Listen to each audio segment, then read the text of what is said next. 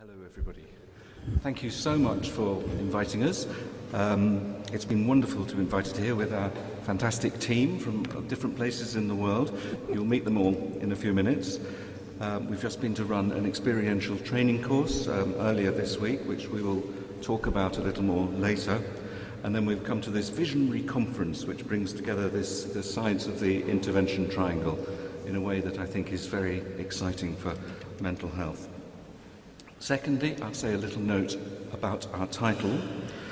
Although we will be talking about the tradition and legacy of therapeutic communities and the wider scope of what we now call enabling environments, it's actually a look at what we've been doing in the UK and Italy and India in the last few years to cope with the pressure of modernisation in health service and mental health services, so that hopefully we have a future as well as a past. So the next thing I'm going to do is introduce the team. I am Rex Haigh. I'm a consultant medical psychiatrist, consultant medical psychotherapist in the British National Health Service, which means I'm a psychiatrist who is also trained as a psychotherapist, and my own psychotherapy training is as a group analyst. And I've met several group analysts from Portugal, and it feels very much I'm amongst friends here with the group analysts. So a special welcome to the group analysts amongst you. I am one of you as well. But here are my long-time friends and colleagues who are going to be talking with me. First we have, wait. Veronica first. Veronica? Yeah.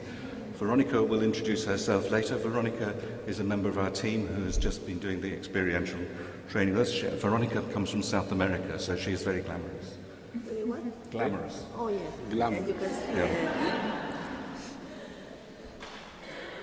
Sharma is even more glamorous because she comes from the mysterious East. Sharma comes from India, from southern India, and she will be talking to us. She has just done a talk in the other room, and this will be some more information about what they are doing in India to develop these modern ways of therapeutic communities in mental health services. And then we have, wait a minute, then we have Aldo,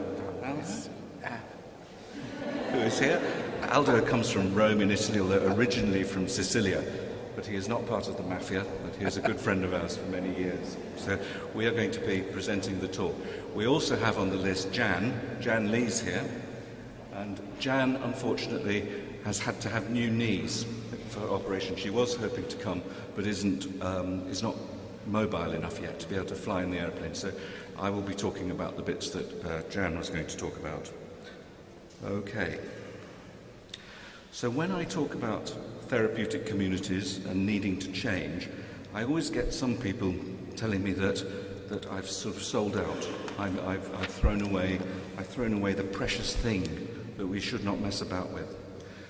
Sort of in the large group at last year's conference in the UK, I remember we had some very sort of passionate discussions about the fire in the belly, about therapeutic communities, about the energy that drives us. And that is what it needs to be, I think. And we mustn't let that fire in the belly, that excitement, that energy, that passion for the way of working in groups that we have, we mustn't let that be put down or put out or stopped by the way we have to do things in a modern environment at the moment. So some people say you have to be exciting, you have to be passionate. But other people say we are dinosaurs in therapeutic communities. Oh, hang on, no, not him. Dinosaurs. We are dinosaurs. We come from a bygone age. We are old hippies. We are hopelessly romantic. We are out of touch. And most of all, this man says we are an evidence-free zone. We do not have scientific evidence to prove that we work. But I want to demonstrate to you today that is changing. That is wrong. This man is Tim Kendall, who is the director of the National Health Service's mental health. So he is in charge of all mental health in England. And I remember him saying in the corridor of the Royal College about 5 years ago, he said, therapeutic communities, evidence-free zone. So that might be a little bit worrying. So we have the might and the majesty of the National Health Service. They say we're not serious about evidence. And then we have on the other side the therapeutic community radicals and hardliners saying that we've lost the plot, we've lost the feeling of it if we start talking about the way we need to change things, about the way we need to modernize. The trouble is, I think, although this sounds like an impossible position, we're being pulled this way and we're being pulled this way, I quite like that, and I think that's a good position to be in, sort of impossible position, something sort of like this, because I believe in both points of view. I believe that therapeutic communities need to do something different from what we've always been doing, maybe as well as what we've always been doing, and that we're not very good at thinking about that because we're committed to preserving this very sort of impressive and powerful treatment method that we already have. So what I'm saying to you, and I'm going to say it to you in different ways this morning, is we need to be more willing to adapt and change. But I also think that it's very important to keep something that a lot of modernizations in health services don't take any account of. And what it is that we need to keep, and that others might not take so much account of, is about things that are very important to us. Things like relationships, things about continuity of care, things like feeling of emotional safety, of not being disempowered or becoming an industrial process. We're allowed to act in an authentic way from ourselves. And I dare say it's also, I think, about being playful and having fun in what we do. So it is not all serious. So where I'm hoping to get to in this talk is the idea that we need to sort of leapfrog over this idea of modernization. Here's modernization, all modern things. And we get to something better that is beyond modernization, really. And it's much more real and authentic about relationships, and it's human, and it is not sterile or minimalist or cut down to the bone, reduced by money and everything that we're so used to, which is the new public management is one of the words we have for that process at the moment. And that has changed the nature and the ethos of public service in the UK at least. So it has become a commercial enterprise rather than a human enterprise.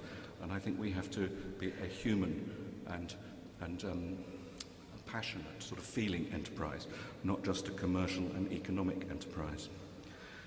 People used to be proud to work in the National Health Service in the UK, but now they often feel anxious and desperate and wanting to retire because of the way that modernisation usually is done to people.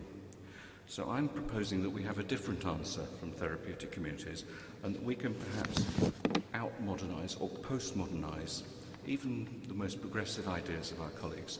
We can move into a sort of world where relationships are what matters more than money and economics and industrial processes. So we need to change more than we've ever thought possible to change, really. And because we've been doing many of the right things for years, like democracy in our mental health services, like involving service users, we could be really good at this. And I think that is actually more fun than being part of traditional TCs and trying to do everything the same. If we keep the ideas and the spirit alive and do new things with it, I think that is a very sort of exciting way to work in the future. Now, my next few slides are a diagram, and it's about a difficult world, the difficult world we live in nowadays. These include financial trouble leading to cuts in mental health services, increasing regulation and administration, reduced scope for creativity and spontaneity, and less freedom to work in ways that we can express ourselves openly. Behind all this are forces beyond my full understanding, things like globalization and neoliberal economics and huge social and political changes. But I suspect there's this fundamental fear of others and lack of trust in relationships.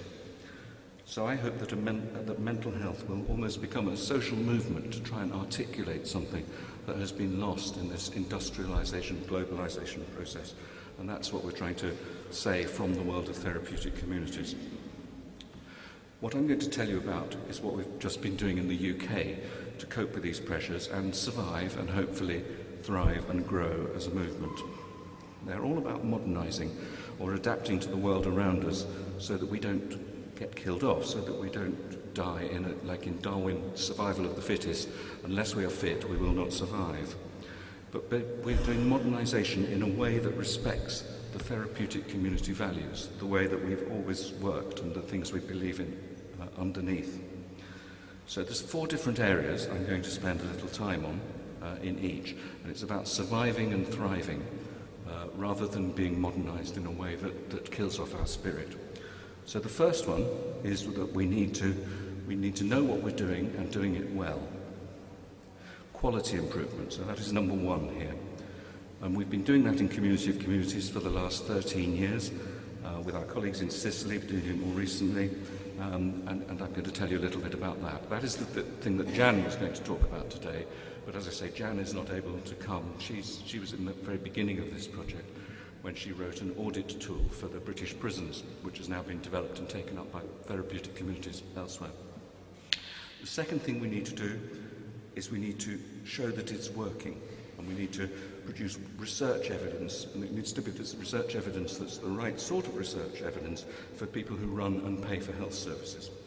That's number 3. Number 2 is training.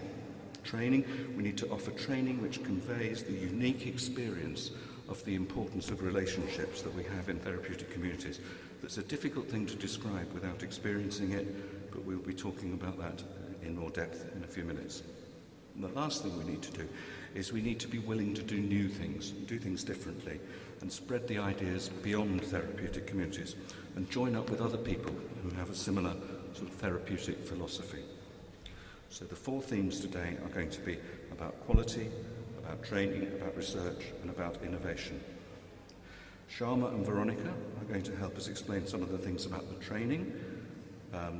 Sharma about what's happening in India, and Veronica about what it's really about, this training. Which the training is the course we did at the beginning of this week, the Living Learning Experience, for those who have heard of it. Who was at the Living Learning Experience? There's a few people there. All sat together, that's very true. That's good group cohesion, I like it. And this is a course we've run in different places, and you'll be hearing about that in a few minutes. And Aldo will present some results from a survey that we've done about the training to show what sort of environment it is. So I will start with the quality, talking about quality. This is where we started with Community of Communities. Yep. This is where we started with Community of Communities in 2002.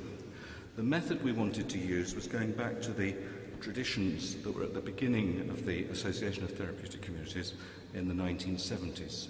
It's 45 years old, the ideas, but we were doing them in a way that was modern and TC friendly, a way that was accepted by the big organizations and institutions that we need to be taken seriously by. 40 years ago, the idea was that therapeutic communities would visit each other and they'd pick up ideas and share what they were doing and generally feel less isolated about the way they were working. Just by having visits, I think it was one Saturday every 3 months, the community would open its doors and invite all the other members to come to the community, and they'd have a big day of discussions and showing around and talking about it all. In other words, the whole thing was about building relationships on a wider level, relations between people in different communities. The modern version of that, so that was what was happening 40 or 50 years ago. The modern version we started 14 years ago, and that was incorporating the idea of quality standards, so we could be fairly objective and have the authority behind it of the Royal College of Psychiatrists.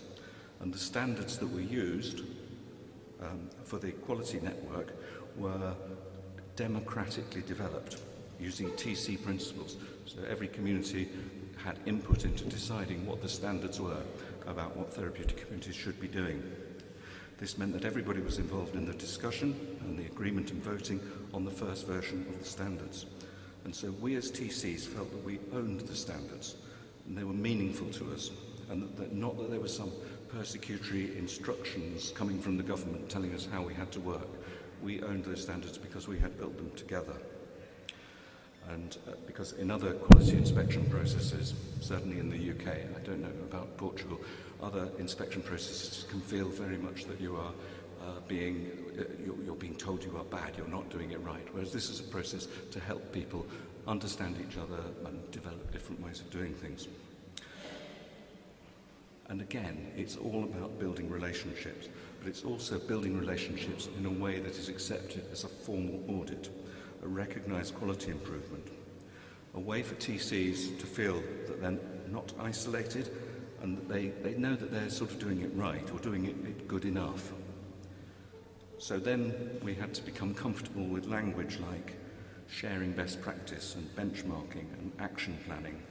And the modern thing that we were doing was called quality improvement, but we were doing it in a therapeutic community way that we could live with and we felt we owned and understood. Several other British quality networks in mental health have used many of those ideas themselves, like how to co-create a process with the service users being completely involved themselves, as well as the clinicians and staff.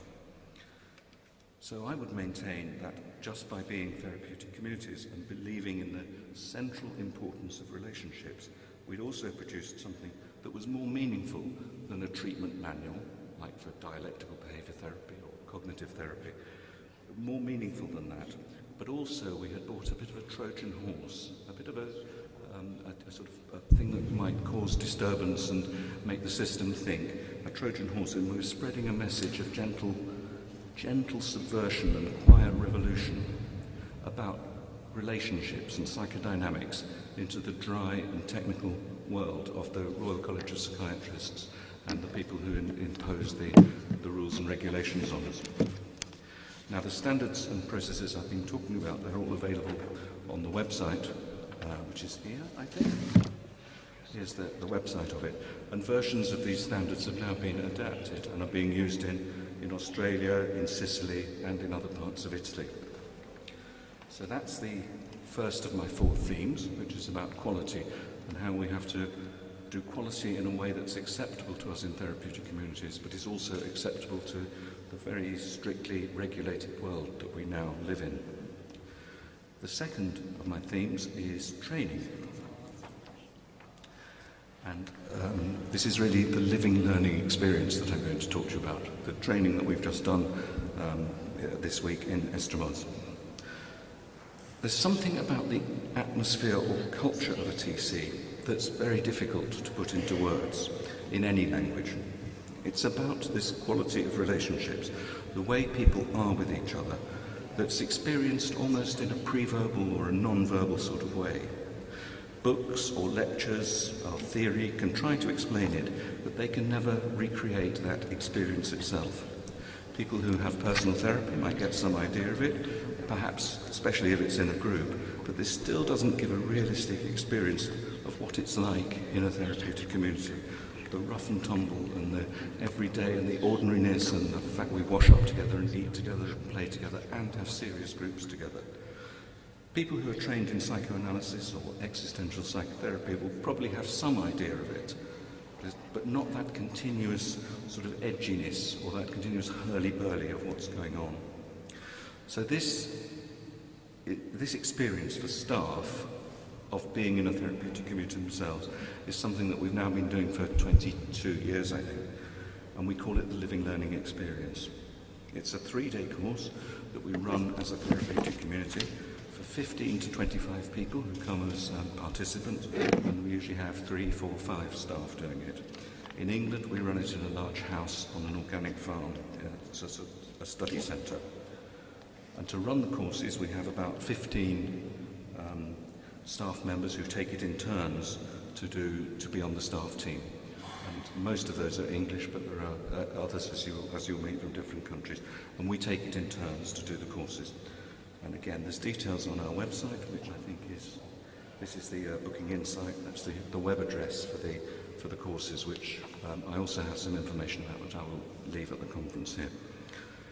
So with that, I'm going to hand over to Veronica, who is going to talk to us a little bit about what it's like and show us some pictures of the different places we work. Veronica.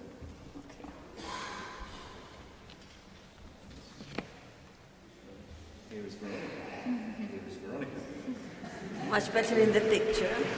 I was younger there. Okay, are you going to show? Okay, we are showing some pictures about previous experiences. Okay, yeah. This is in Kent. Is the one in Kent? We usually have a final picture with all the group together, with all the happy expressions after the lovely experience we have lived. So we want to have a memory of that moment all together. Which is the next one? The picture? Okay, pay attention to this one.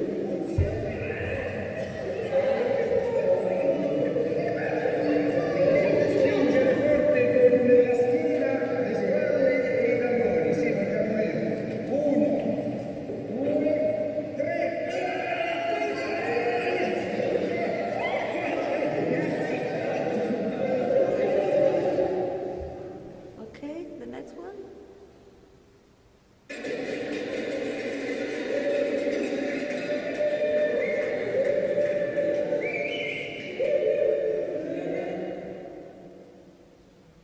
That is the last one.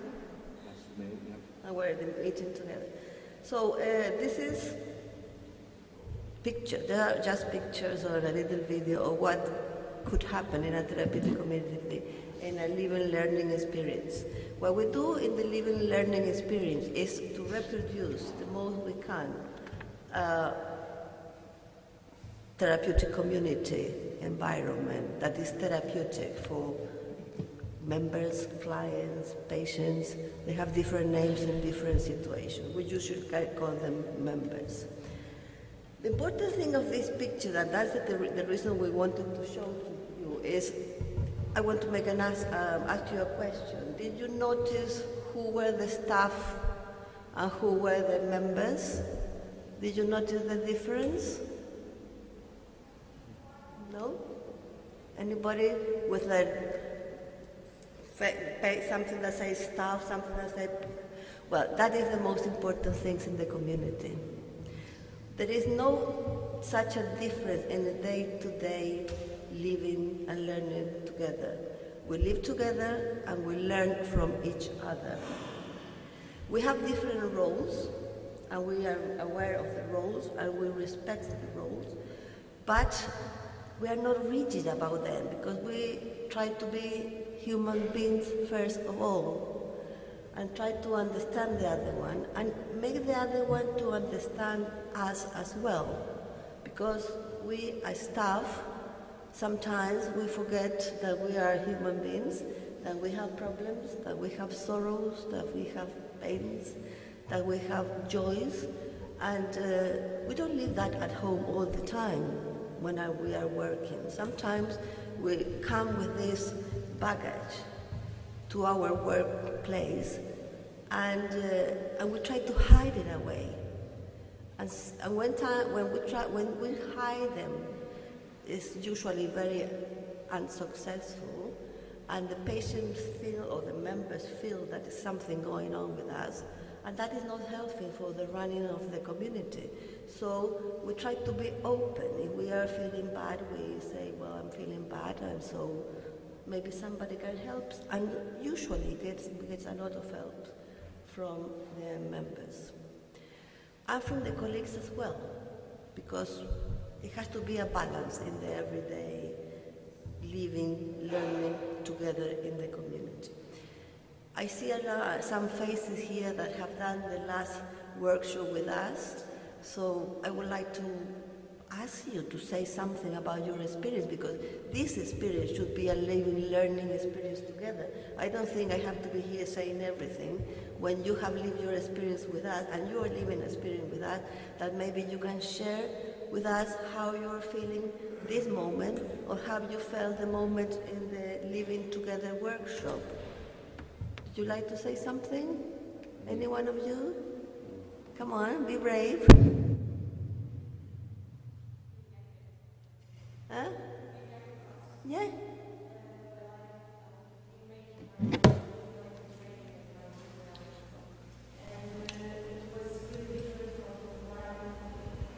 Everybody can hear her? Or do you need a microphone, or you come here, close to me then? Hello, my name is...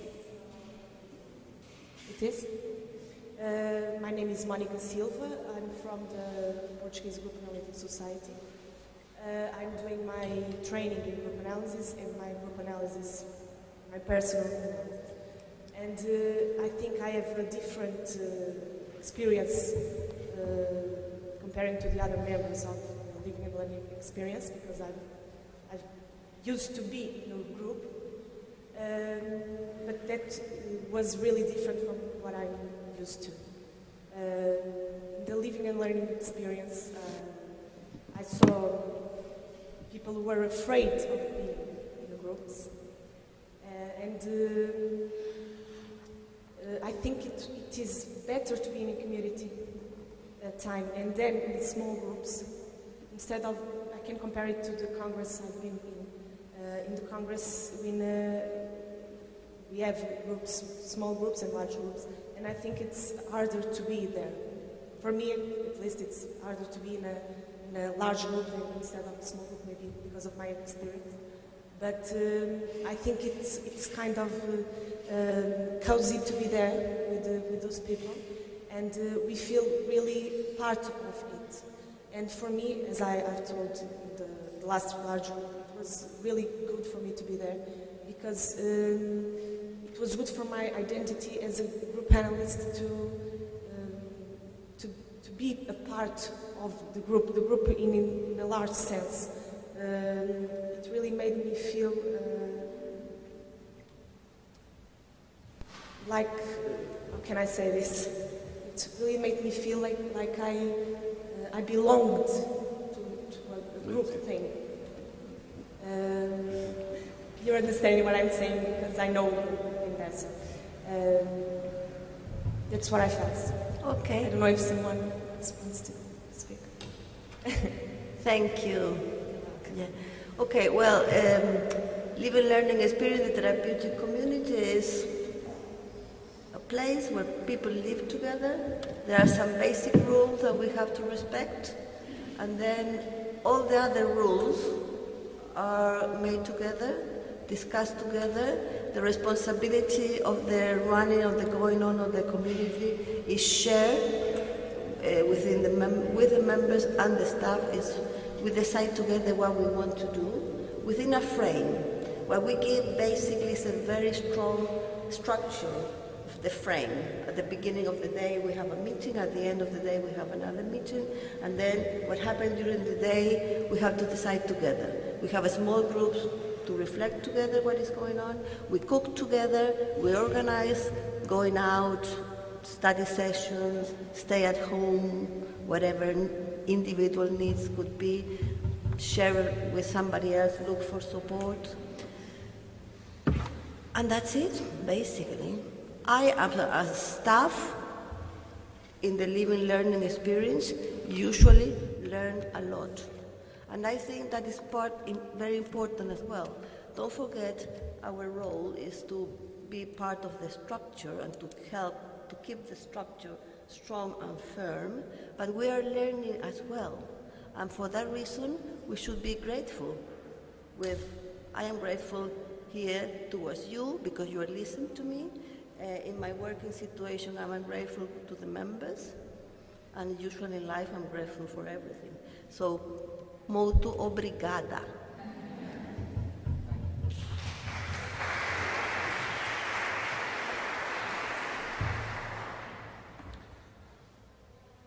Okay. I think one of the things that happens here, and perhaps only in this way, workers really come to understand what their patients and clients and service users feel when they go into a therapeutic community. They have to make decisions about what to do together, to have small groups with strangers when they live in the same house with them, to make meals for each other, and to have fun and play together as well. And then on the third day, which was yesterday, no, it was the day before yesterday, wasn't it? It was Wednesday, yeah. On Wednesday, we all have to say goodbye to each other. And that's quite difficult in some ways. And my experience as a staff member is it's extraordinary how far people can come and join this group and feel that sense of sort of attachment and belonging and emotional safety in such a small period of time. So I think it's a very profound experience for people. There's certainly a great privilege of staff as well. Now, the next thing we're going to say is how these courses, although we've developed them in England and Italy, and now we've done one in Portugal, Sharma's been doing them in India for some time, and it's the same wherever we do it. The same things happen, and Sharma's going to explain that about what happens in India yet. So here is Sharma, and here is Sharma. Now I'm going to change the slideshow. There's a different slideshow for this one. So just hang on. Hi everyone. I am very grateful to Joao and to the committee for inviting me here, and it's a privilege to be on the days with all the experts from the therapeutic community. So very pleased to be here and very pleased to share some experience from India about the training program that we've been talking about for so far, the living learning experience. So what do I want to tell you today? Two things. One, that we do exist. And where is it that we exist? In Bangalore. And when I talk about we, I talk about the organization, Hanknan Institute, which basically is working towards developing treatment, awareness and training programs for mental health in India. So living learning experience, the training program, becomes a significant part of our work in India. And the second thing I want to tell you is just a few facts, interesting facts about the LLEs in India. So this is the first LLE that we've done in India. I'm sure that, is it too loud? No. Okay, all right. Perhaps it's also the first LLE in the Southeast Asia, because we've not heard of any other training programs that have happened anywhere close by. And when I talk about an experiential program for mental health field, for psychologists, for psychiatrists, this is the first experiential learning program that we have back home. So you see pictures of arrival, of the community room, of the garden areas that are there, some cooking, the dog, which is also a very important part of the community there, and bonfire, which has now become a ritual for every social community time that we have in the evenings.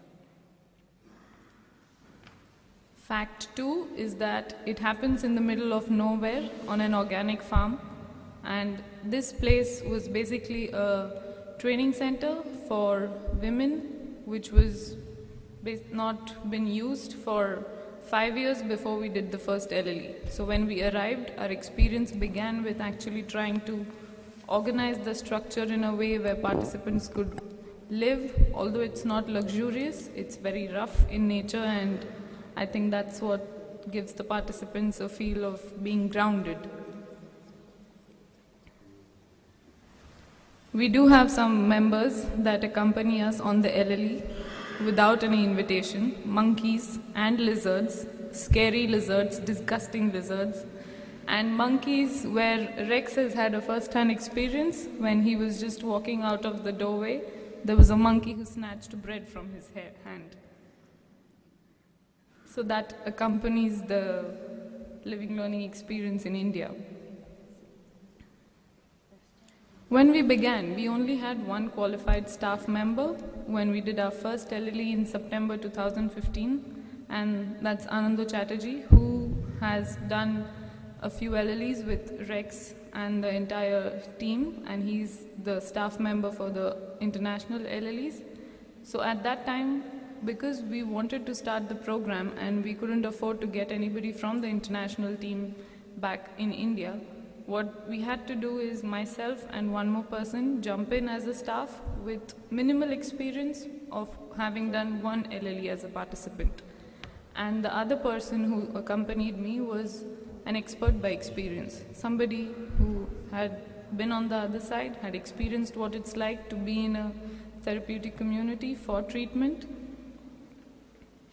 And this is our LLE staff team today. So from then on, we've made it a point that every part of our service, at least 50% of the faculty that we have, of the staff that we have, are people who are experts by experience, are people who have lived what it is like to have a mental health problem or a mental health issue, or has had a diagnosis. So there's Anando, who's also the co-founder of the organization. Madhura and Maitri are two experts by experience, and Jayashree and myself are psychologists. So we all have done at least one LLE with the team, which gives us the minimal qualification to run the programs. and we are now in the process of developing a criteria or eligibility criteria so that we can expand our staff team, keeping in mind all the required qualifications. So we've managed to do 5 LLEs in 1 year with the resources that we have. That's the first one that we did. The second one was when Rex Haigh, Sandra Kelly and Jan Lees came down to do it for professionals, and that became a part of our qualification for the staff team. The third one in December. In April and in August. This was only in the August LLE that we discovered there was a broken slide in some part of the farm, so where we managed to take a group photo. One of the things that has been very characteristic of the LLEs in India is that with my knowledge of all the LLEs that happen in UK, Italy and Australia, I understand that this is the only LLE with 76% student participation. We started our LLEs with having students as our participants, and everybody seemed to come with an expectation of wanting theoretical knowledge. But what we found at the end when they left was that everybody had sort of acknowledged and recognized the importance of personal work, personal therapy for themselves as professionals, which is, sad to say, a strange idea in the context that we come from. So it helped us reinforce the importance of each professional having to be in their own personal therapy through this training program. And some people keep coming back for more. So out of the 70 participants that we've had in the total of 5 LLEs, we've had at least 10 of them who have done 2 and 5 of them who have done 3 LLEs. And I've also included members here who are now in the process of becoming the staff, so who are trainees, who are functioning as co-facilitators and moving on to be a part of the full staff team.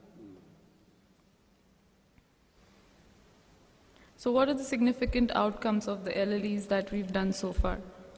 One is that we've definitely, we're sure that we have managed to create a therapeutic environment, and the only evidence that I can share without any constructive research having done is that there was some evidence for all the 5 therapeutic principles that Rex has established as an essential part of a therapeutic environment.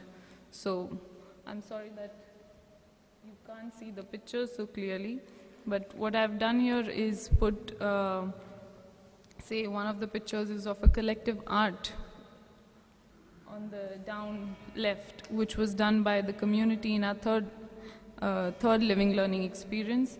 And it just shows, so to tell you a short story about it, 2 artists in the group started drawing from both ends of the canvas, and that was on the first day. Everybody else was very scared to go and spoil the canvas, but something happened through the LLE experience that on the second day everyone was involved, everyone was included, and that sort of establishes that there is a sense of inclusion, there is a sense of attachment, there is a sense of containment and communication, where people found that it was all right to discuss their troubles, their issues, their emotions in a very open and safe environment.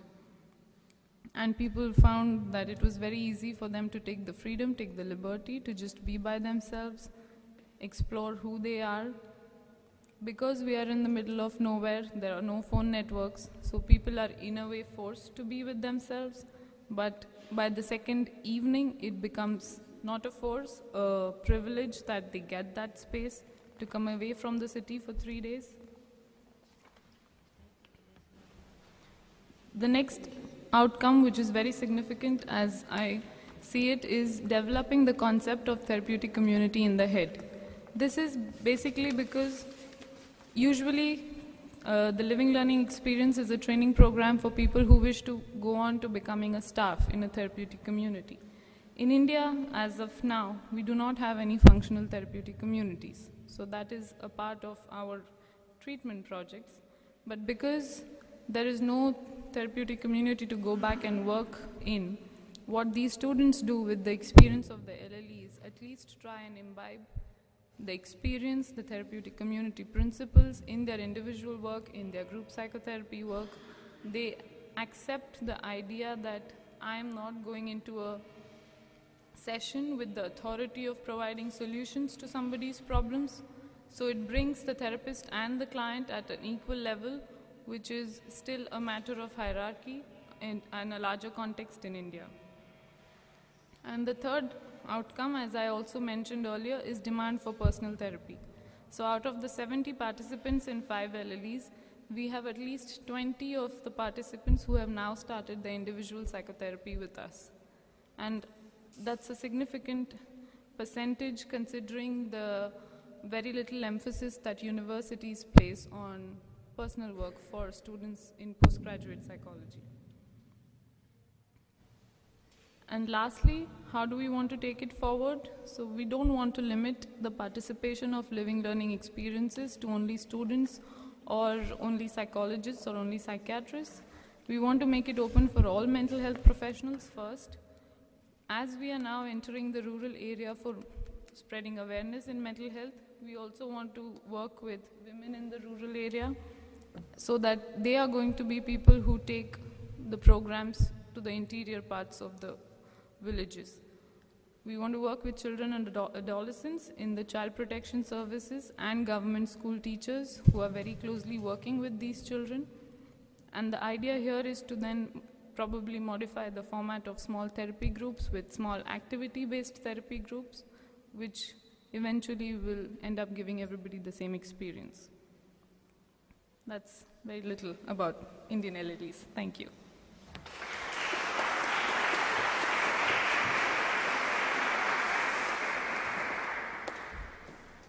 Rex? Okay. Thank you, Sharon. Okay, that's great. Okay, so the next part I'm going to talk about is research. And I think it's almost a product of this globalization I've been talking about, that medical research has become very standardized across the world, and the only language that everybody understands is numbers. Statistics and graphs can be understood without much translation. And those of us who work in complex interpersonal and relational systems do a lot of things that cannot be measured in numbers, which you've been hearing about. And also, many scientific and biomedical psychiatrists say that only type 1 evidence is good enough, and type 1 in the hierarchy of evidence means a meta-analysis of high-quality randomized control trials. Can I ask, how many psychiatrists have we here today? Quite a few. So this is the section that, please listen to this bit. As I've already said, the British government's chief psychiatrist, who used to work in the office where the Community of Communities was, he said we were an evidence-free zone. So this is for him, really. And I've always been worried that therapeutic communities don't have randomized control trials. In many ways, there are many ethical problems and methodological problems for doing a meaningful experimental study, and as well as the sort of whole bluntness of the response, of the answer, which is sort of yes or no, without much subtlety or understanding. But I'm also aware that without that sort of evidence, we are going to be an evidence-free zone in the wider world. And so I was on the government's group for borderline personality disorder that wrote the NICE guidelines a few years ago, and it was very clear that unless we had that evidence, it was not going to, the treatment was not going to count. So things like dialectical behavior therapy and mentalization-based therapy, and now the STEPS program and schema focus groups all have done randomized control trials. And so I think we in therapeutic communities, although we're different to those in a fundamental way, I think we have to get satisfactory evidence for ourselves as well. The volume of research is growing, and it's particularly true for emotional instability, borderline personality, that is our own field, and I think will become invisible unless we have that evidence. So I came around to thinking that we need to treat this like a sort of annoying game that we have to play. And we have to play it in order to communicate that TC's work is a scientific fact, not just as a sort of human process that we feel that most of it is. I mean, I don't doubt that people in TCs benefit in some way or other, and also that people can be harmed by it sometimes, and we need to be precise about what we're doing. So in the last few years I've been watching from about 40 kilometres away as my colleague Steve Pearce, here is a picture of Steve. Steve Pearce, who's with strange eyes in this picture. Steve and I are good friends for many years. He's been learning the rules of this evidence game and running a scientific randomised control trial, randomised control trial for democratic therapeutic communities for personality disorder. And the first results are being published in the British Journal of Psychiatry in the next few weeks. So please look out for them. They're generally positive, and he's going to do longer-term follow-up in a year or two. And I think those will be even more impressive as figures to demonstrate that therapeutic communities work when compared with treatment as normal in a randomised control trial. Okay. There's a couple of things I need to say more about research. I think it isn't just up to a few people to do research, like Steve. We all need to be thinking about the right sort of evidence to collect and the right sort of data collection to do. I think there need to be more trials in the next few years to back up the first one. And research is never finished because there's always more we need to know. So we need to test out the first results and then gather enough to meta-analyse them. And we need to sort of think together about that, those of us in the therapeutic community world, as well as doing high-quality qualitative research to give those numbers some real meaning as well. I think the two need to be tied together. So the other sort of slightly less experimental form of research is I think we should all be routinely collecting measures that not matter to scientists, as it were, but matter to the people who come to the programs. Do these outcomes matter to you? Are we doing something that is helping in your life? And I think that's likely to have a positive response. So I don't think therapeutic communities can survive in the long term unless we're showing that we're doing something that works. And I think Steve in this study, and hopefully others in the future, will add to that acceptable evidence base so that therapeutic communities will be shown as a complex treatment, very complex treatment for very complex type problems that deserve a place in health services for these sort of mental health problems. Okay, that's the end of the research section. I'm now going to move on to innovation. I think a lot has changed in therapeutic communities over the last few years. In the UK at least, we've lost the total immersion of residential TCs from the mental health services. The Henderson Hospital was a famous community set up after the Second World War, and that has now been closed. And many others have been set up that are growing up as charities and cooperatives, but not usually residential. In the state sector, the field is very highly regulated, and it's becoming very difficult for therapeutic communities to flourish. But sometimes there are different ways in which they do that, and I just want to say a few of these. They're not all like traditional TCs, and some of them have features and qualities that reflect the underlying values without being full therapeutic communities. The dose has been reduced over the last few years, so it's gone from being residential, then to being every day, 5 days a week, and then 3 days a week. And now we're doing one in Slough. This is our yurt in which we do therapeutic, which only meets for 3 hours every week, and then it joins up with all sorts of other activities that are part of people's therapeutic program. So people make a pick and mixture of different parts to make up their therapeutic community with one group we all have together each week. And some people call it a micro TC because it's only 2 hours a week, and some people call it a macro TC because it actually includes all sorts of other things throughout the town. So that's a modification of doing therapeutic communities in a different way. And there's other ideas. We've had conversations with colleagues in South America, in Colombia, and in Sicily, and a strange church in Deal that don't always have buildings or even staff. They have a sense of being together and a way of organising themselves that, as Shyam was talking about, the therapeutic community in the head is what matters. And it's the sort of relationships around you that are the things that you carry in your head. But this is the inside of our therapy group in the yurt that we have in Slough. And then I think this is the therapeutic community in the head.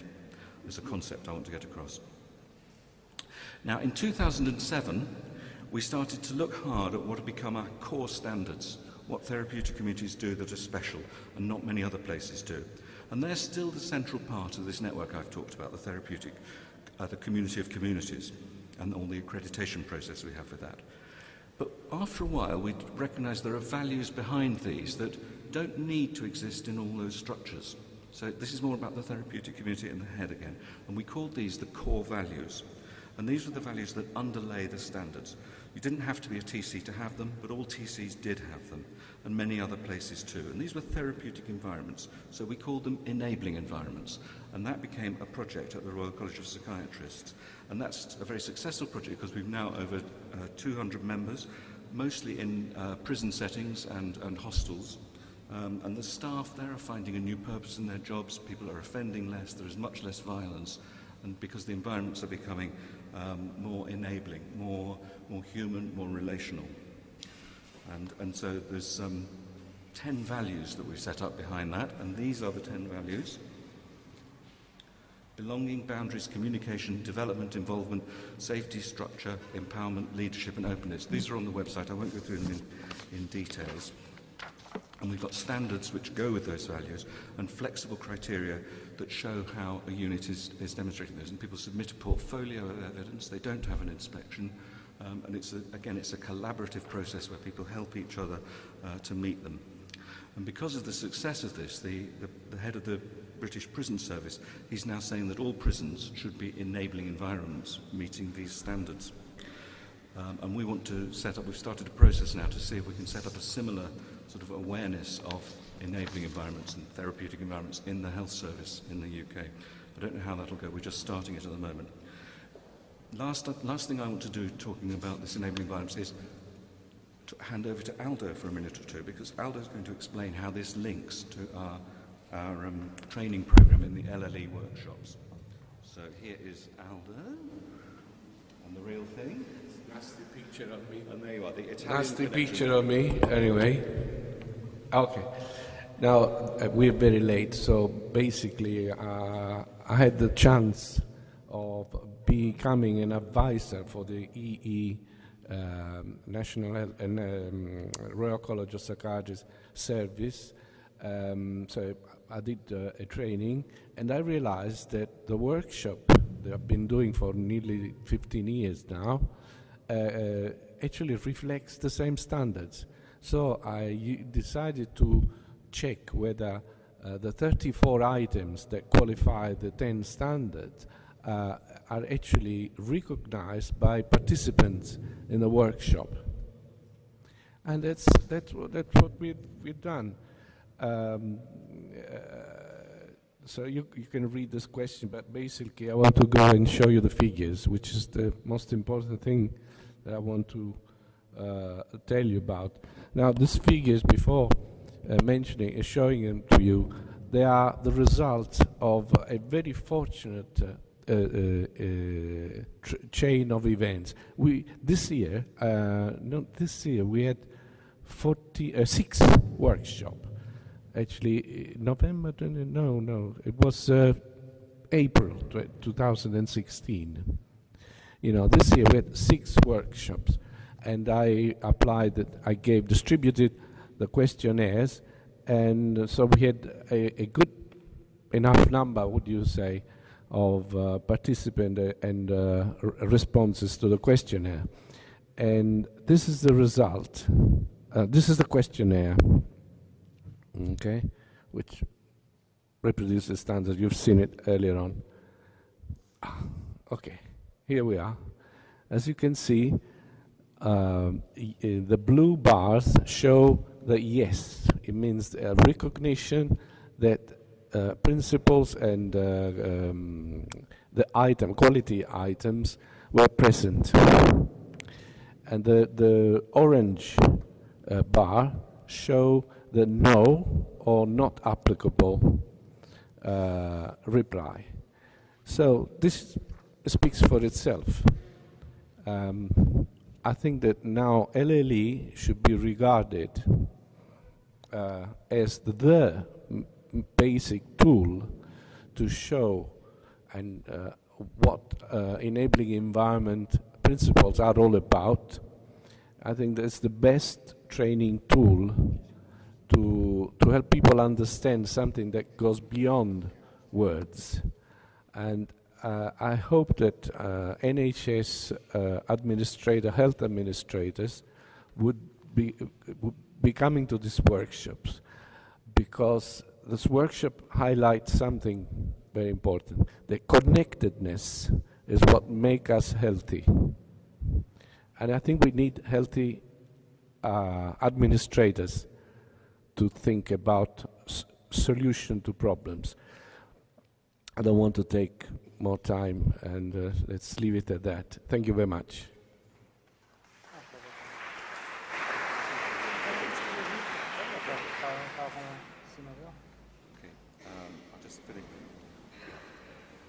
Okay, so I'll come to the conclusion very quickly now. I've told you what we're doing in Britain, and other people have told you, Aldo about Italy, Sharma about India, about what we're doing to help the therapeutic community movement survive. So we're showing that we do it well, and we share that we do it well through the quality standards. We're showing that we train people to really understand what groups and therapeutic communities are through the living learning experience, which you've heard quite a lot about. We've shown that there are people who are doing the serious research that's needed to show that this is an evidence-based treatment, and we're using the ideas in new ways. We're using the therapeutic community fundamental ideas in new ways to help develop outside the narrow field that we started in. So I think that what we have in our history, which in some ways goes back hundreds of years, it's too valuable to lose in the modern world of regulation and audit and everything, of mistrust and of fear. And so we need to work very hard to show that there's a different way that we can live our lives and a better way that we can be with each other. And I'd be very interested to hear and have more discussion about how this looks in Portugal. So thank you very much for listening to us.